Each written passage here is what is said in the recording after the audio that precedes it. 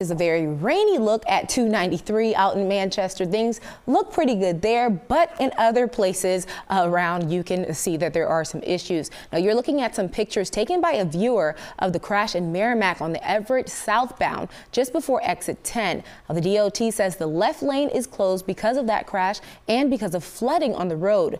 Now the crash on 93 southbound at exit 10 still causing some slowdowns, and multiple cars were involved in that. So please use some caution in the area. Now also there is some road construction on 101 in Exeter and Hampton that'll be on the west and eastbound directions.